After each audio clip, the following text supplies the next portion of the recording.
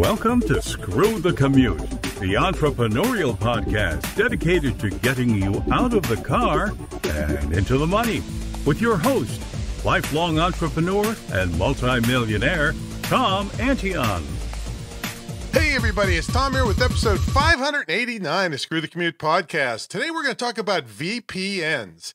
That stands for Virtual Private Networks. And what this does, it adds an extra layer of security and privacy to all your stuff. And it does a lot of other cool things for you too. Inexpensive. And if you're worried about privacy, this is great for you. If you would like to do advertising in different places or watch TV shows in different places, I mean, it just does a lot of stuff for you. So we'll talk about that today. Hope you didn't miss episode 588. That was about Loom, which is a video messaging service where you can start for free. And then also I want to throw in episode 586, which is on SpeakPipe. This is where people can leave audio voice messages right on your website. And both of those last two are totally free. Now, you don't want a free VPN. I'll tell you about that a little later. All right, make sure you pick up a copy of our automation ebook at screwthecommute.com/automate free. It's all for you. And it's sent to you by me. That's not poetic, it's pathetic. So grab a copy of that. You'll really thank me for it because it gives you all the ways you can really work enormously faster. All right, let's get into VPNs. What a VPN does, it encrypts the connection between you, your device, your cell phone, your tablet, and what other devices you might have going on, and encrypts it going to the internet. So one of the things people use VPNs for is privacy. See, your ISP or your internet service provider can see whatever you're looking at, whatever you're doing, and you know what they do? A lot of them sell the information. And why do you think hosting is so cheap? They make their money up on other ways there. And maybe some of them keep a profile on you. And that profile can be easily given to government agencies or sold, like I said, to advertisers and then who else. If you don't want that to happen, you got to get a reputable VPN. This is a service that you just buy. And it'll change your IP address and encrypt your data, and it'll hide the sites that you visit. And I got to emphasize the word reputable here, all right, because shady VPNs can lie and still look at your info and sell it. So you have to be careful who you use. And for God's sake, this is not where you get a free VPN. Pay for it. Free VPNs have to make money somehow, and selling your data is one of the ways they do it.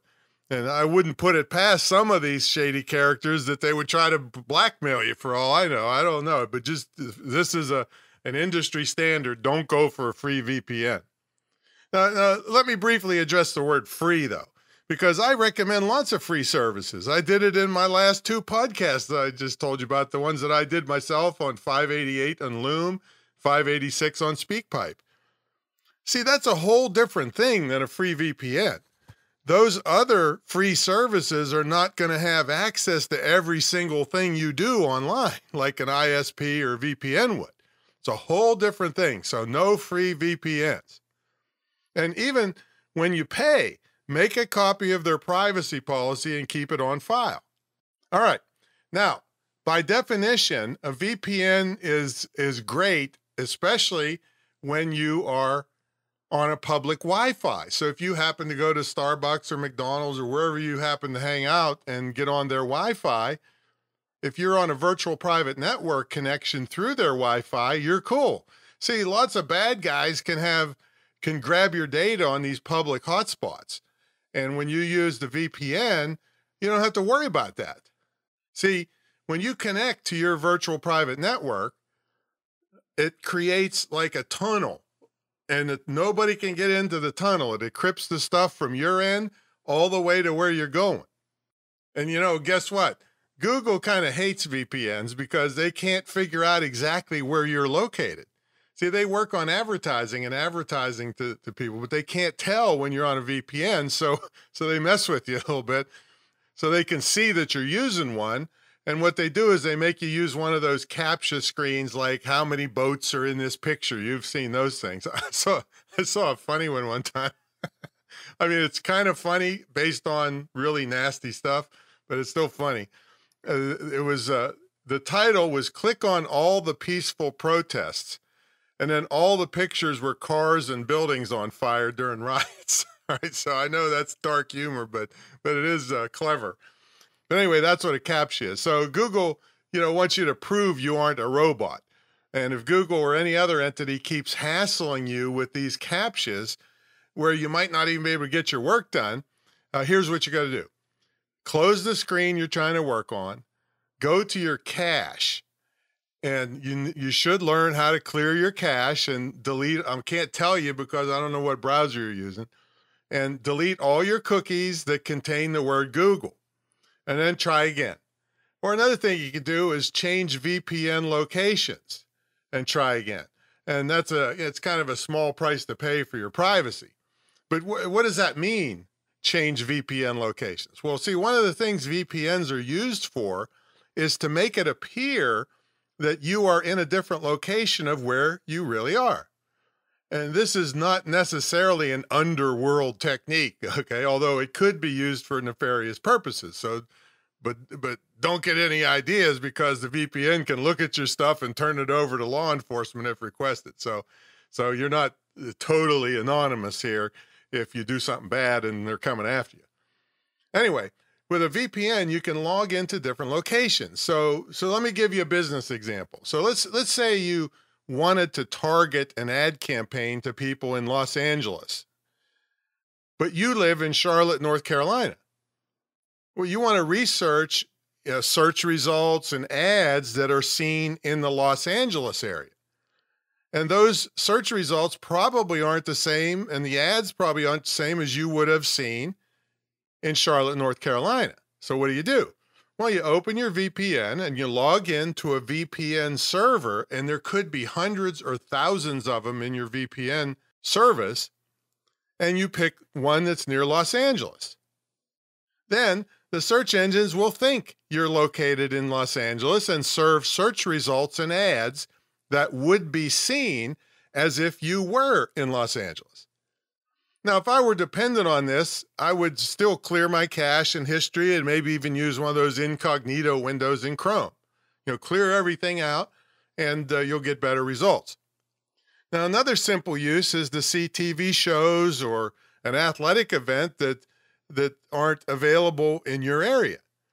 Maybe you want to watch a show that's not in this country or whatever country you're in. You would log into, let's say if you're in the USA, you would log into your VPN, and let's say in London, and you wanted to watch some soccer match that's not shown in the USA. Or maybe you're traveling from the USA to London and want to watch something on TV back in the USA that's not shown in London. Now, don't forget, some countries totally block certain content. Well, you can bypass these blocks with a VPN. So what should you look for in a VPN? Now, I'm not going to tell you the one I use because if something goes wrong, I don't want you blaming me. All right, so you got to do your own research. But in the show notes, I'm going to have links to a bunch of VPN review sites so you can pick one for yourself. Now, one complaint about VPNs is that they slow down your web surfing. So you want to find one that's really fast. So that's one of the criteria you look for. Make sure it's fast. And then here's a little sidebar here.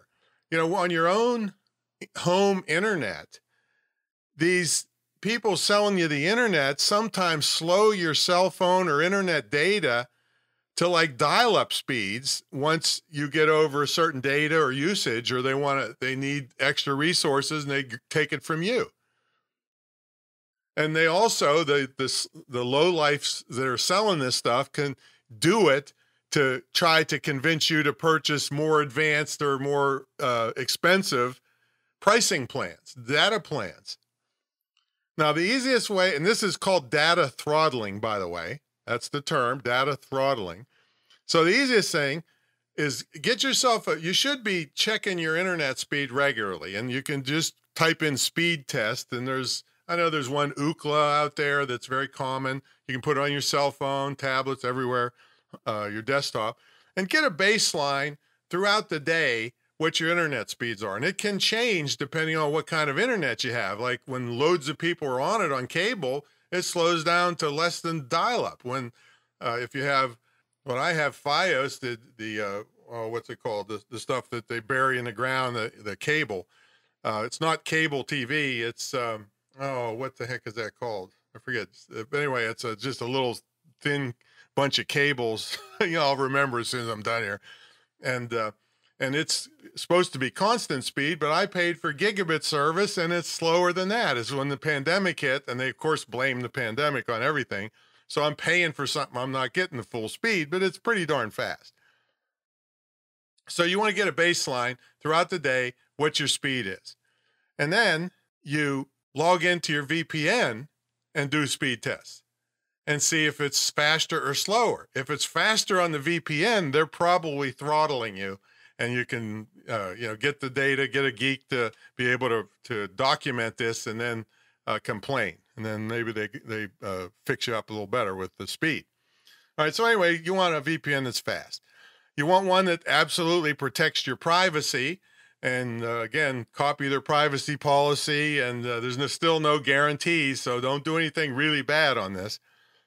And you want one that offers at least 5 simultaneous connections on your account so that you can have like 5 different devices going at one time, all protected by your VPN. If you're using it all the time, then you want different tablets and cell phones and stuff all the time on it.